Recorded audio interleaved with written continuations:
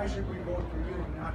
I would submit to you that the world is becoming a more dangerous place almost by the day.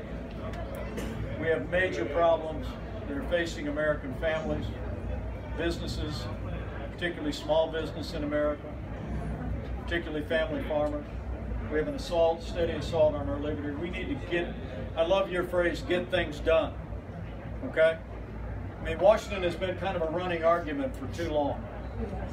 We fought our way through that when we were in the White House and we had a Republican House and a Republican Senate. We passed historic tax relief, we passed regulatory reform, we passed historic investments in our national defense.